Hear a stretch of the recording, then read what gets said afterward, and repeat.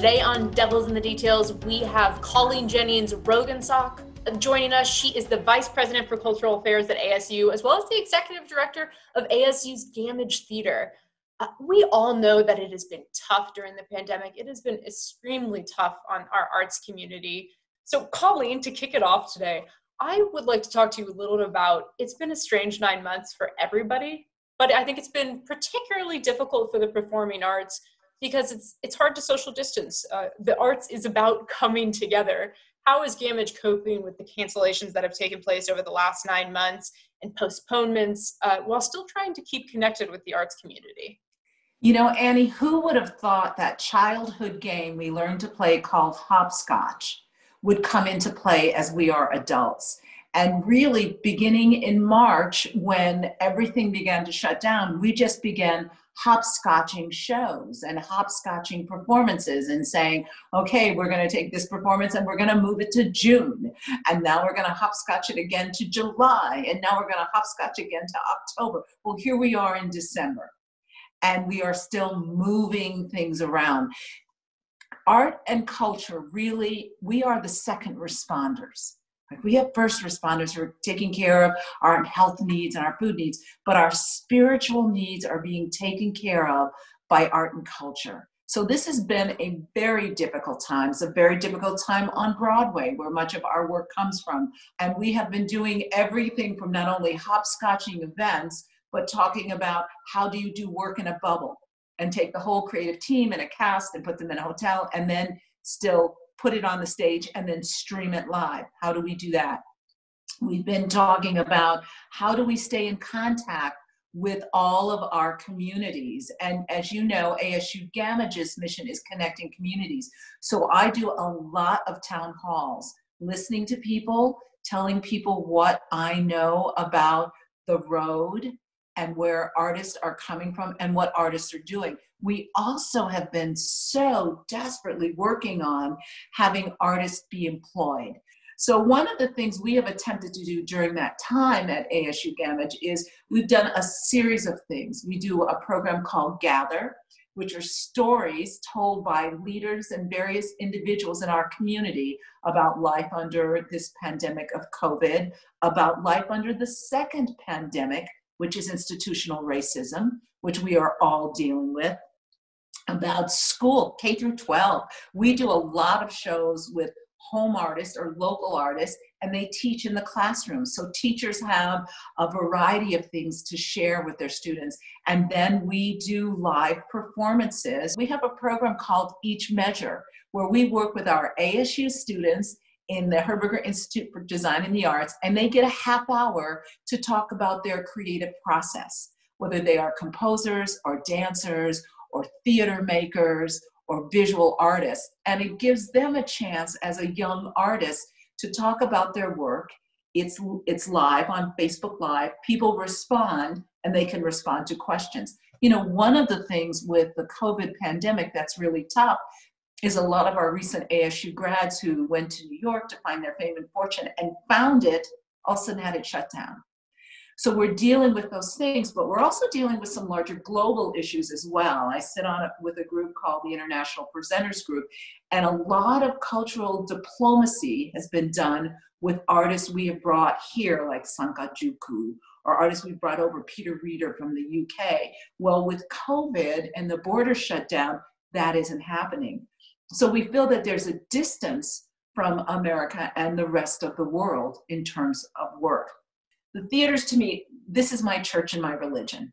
And so we worship together. We sit side by side. So the notion of that happening is what we're striving towards. So in Australia, they opened Frozen, Come From Away, Pippin, and Hamilton. And they've managed to do it because they've got the COVID under wraps. We are very buoyed by what Dr. Fauci has told us. And in the Broadway group that I work with, Dr. Fauci spoke for about 15 minutes. He's actually going to be the keynote speaker at the Association of Performing Arts Professionals in January, a conference that will be virtual.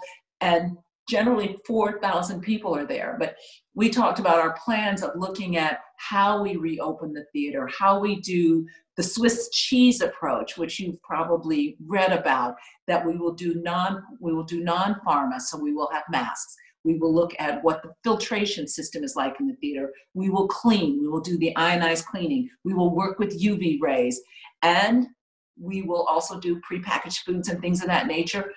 We will test, we will trace, and with the vaccine coming along, that gives us great hope that we again will be seated side by side in the theater watching live work happen. For 35 years, you have been in the performing arts community. So yes. 2020 is certainly a very interesting year, but for you, you have seen so much massive change happen over the last 35 years.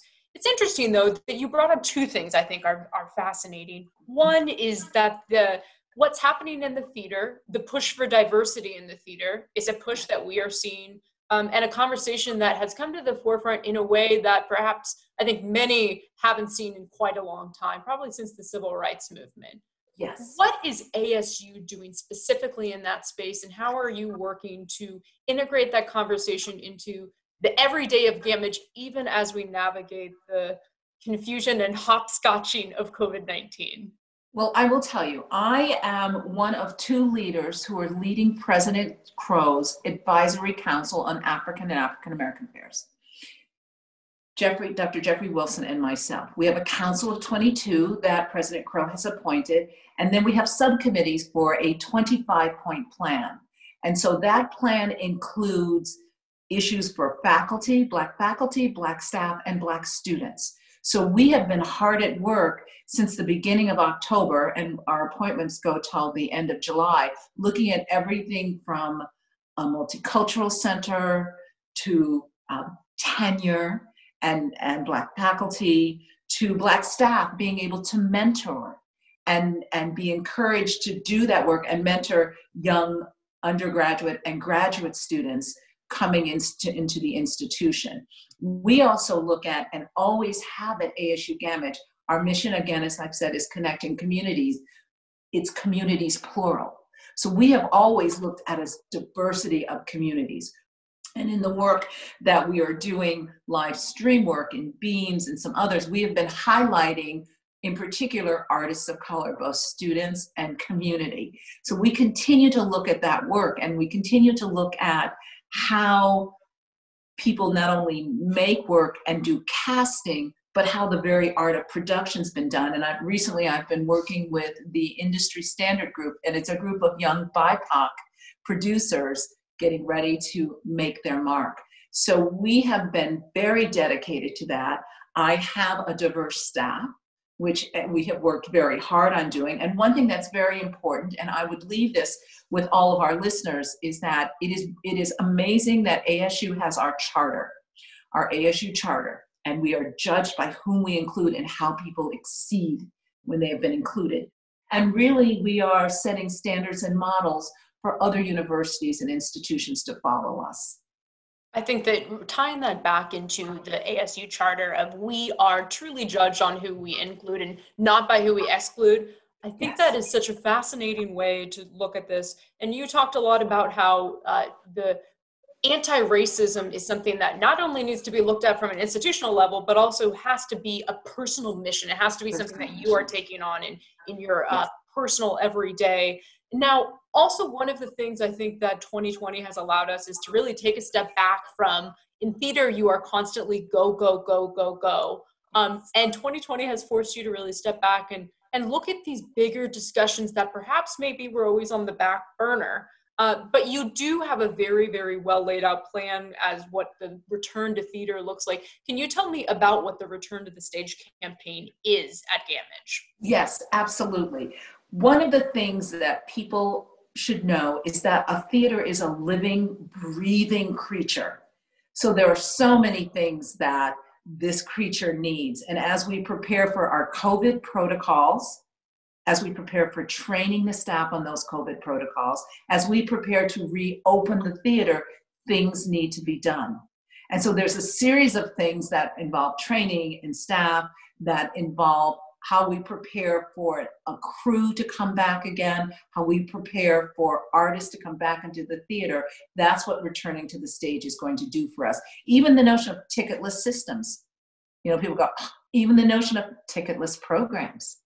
So we're not just looking at, so we're not going to hand you a piece of paper anymore that someone has touched and done that. You're going to be able to pick it up on your cell. So return to the stages are going to be about those things. And also the fact that for us, our ASU Gammage Broadway series has been the big financial support for the institution. ASU Gammage does not receive funding from the university. So we are a tub on its own bottom, and that tub was heavily supported by Broadway. So we need to shore those funds up again so that we will be ready to open, so that we can also look at supporting the work of Beyond. And our Beyond series is where we have diversity. The kinds of work that we look at with Beyond, that's not money-making work. That's integration into the community work. Broadway, until we have Broadway back up again and running, we'll be looking at the finances to do that and to support the theater. Colleen, I could talk to you, I can tell, for hours and hours and hours. We have so much more to talk about, Annie. There is, and what I think it is that theater really is a microcosm of the world at large. The conversations about diversity, the conversations about safety, the conversations about togetherness are conversations because the theater is a reflection of our society at large. I want to thank you so much for joining us today. For those of you who are looking towards the Gammage next season, which I know I am and so many of my ASU peers are, please check out their website, see the amazing different pursuits that are happening in that. Colleen, thank you again for joining us on Devils in the Details today. Thank you so much, and I always say go Devils. Go Devils.